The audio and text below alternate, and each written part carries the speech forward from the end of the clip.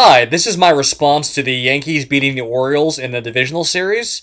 Yeah, the Yankees, a lot of people were focused on them, whether or not they were going to be able to win the game. There was all this talk about Alex Rodriguez not performing well. He was being benched. It seemed like the Yankees were in turmoil. They weren't going to be able to do it. Well, they did just fine. CC Sabathia pitched a great game, pitched a four-hitter.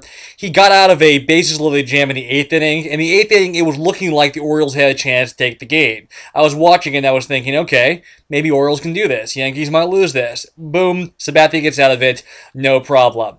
Yeah, the Orioles had a number of chances in the game, but they just could not capitalize on it. And the Yankees, despite all the different controversies and Alex Rodriguez and Derek Jeter and everything that seemed to be going wrong, they won the series. And that's what matters. I mean, it doesn't really matter what, it doesn't matter really what the media says, it doesn't matter what ESPN says. If you win the series, you move on. That's all that matters. Now, the Yankees are going to be playing the Detroit Tigers in the next round.